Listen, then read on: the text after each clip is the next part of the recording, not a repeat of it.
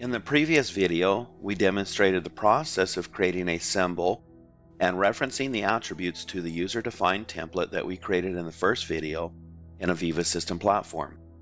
We'll now focus on creation of the faceplate for the automation object and linking of the symbol to the user-defined template. In the IDE under the graphic toolbox, we first need to create a new symbol and give it a name. Navigate to the graphic toolbox and create a new symbol and give it the same name as the reference from the show symbol animation in our symbol from the previous video. Open the symbol in the graphic editor and start by adding a rectangle and formatting the new faceplate.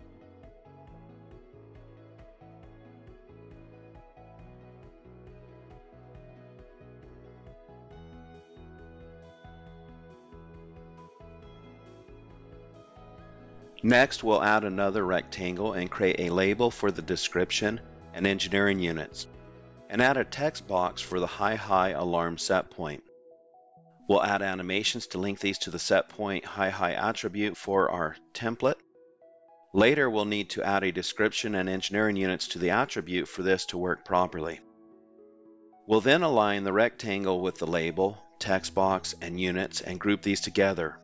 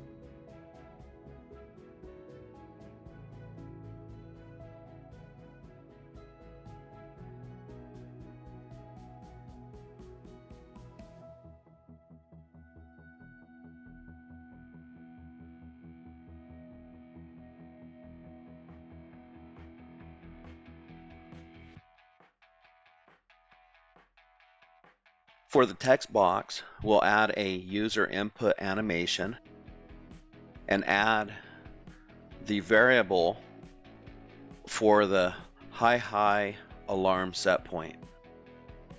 We'll also define limits and use the max scaled variable for the upper limit.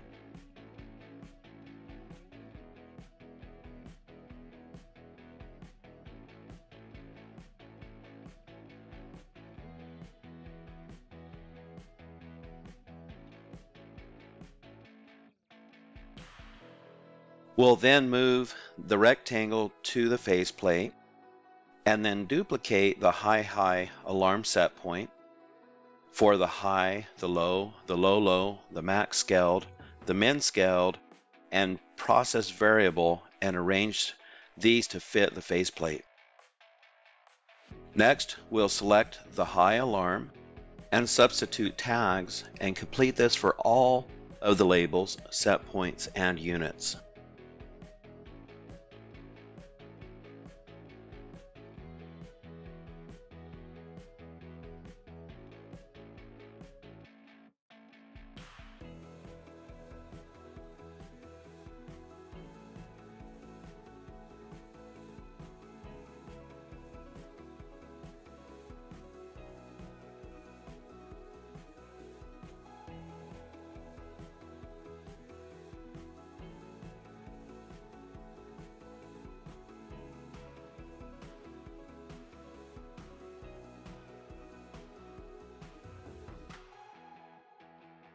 When we get to the max scaled set point, we will remove the restrict values checkbox.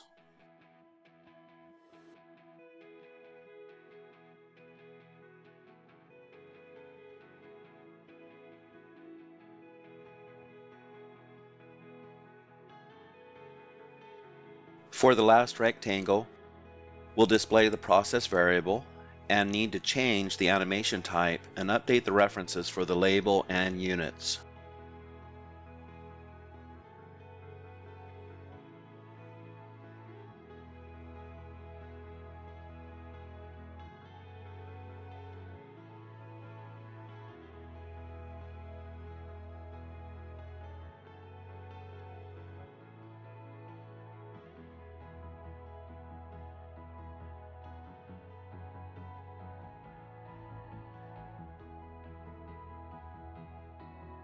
We'll now add a script that will write the alarm set point values into the limit alarms that we enabled in the previous video that will allow the alarm border that we enabled for our symbol to function properly. We'll then save and close our symbol and navigate to the template toolbox and open our user-defined template and link our symbol to the template.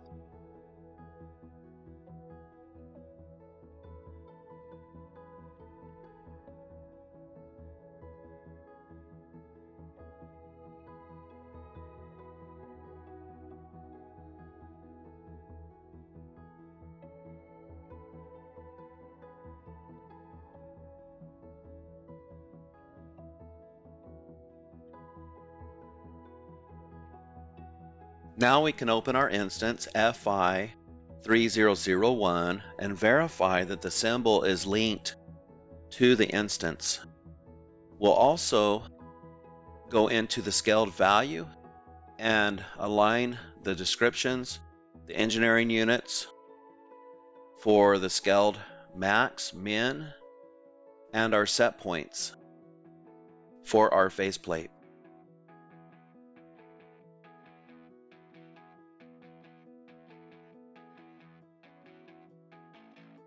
We've now gone through the steps to create our pattern file, our symbol, and our faceplate. We now want to place the instance of our object onto our screen. We'll open the graphic editor and select FI3001 and drop it onto the graphic editor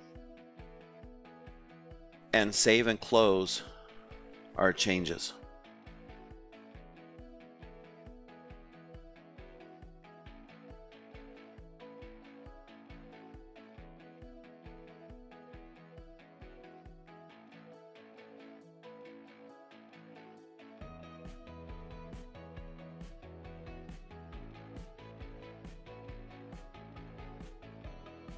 We'll now open our View app and go into the preview mode and verify our new instance of our object.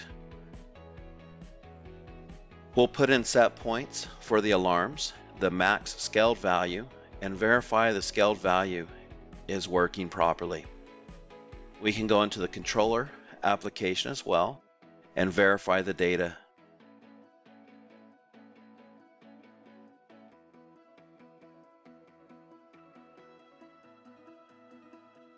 We'll activate the alarm for the low and the low set points by raising these values above the process variable. And you can see our alarm border is also functional. We now have everything in place to add a new instance of our object. We'll export the variables for FI3002 and run asset link now to bring all the data across and create the instance for us automatically and take care of all the auto binding and remove the duplication of work and effort.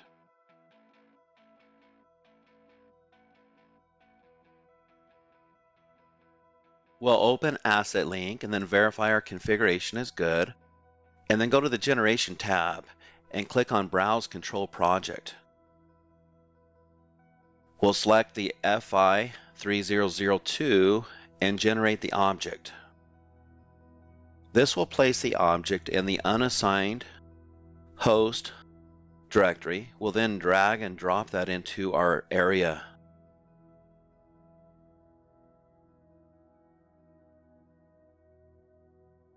We'll add descriptions and engineering units to the new instance.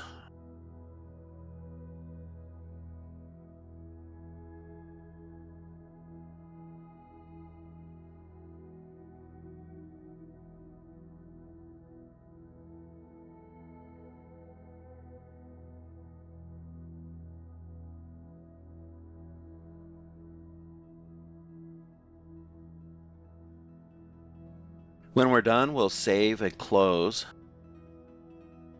the object and deploy the changes.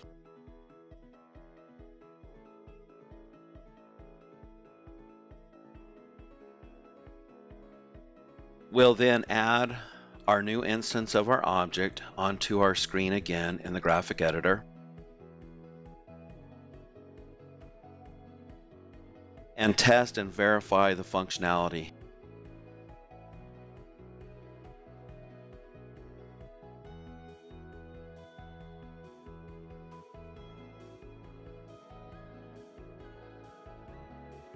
We'll now verify our new instance, add our set points and our max scaled value, and verify our communications. I hope you see value in Asset Link and what it can do for you.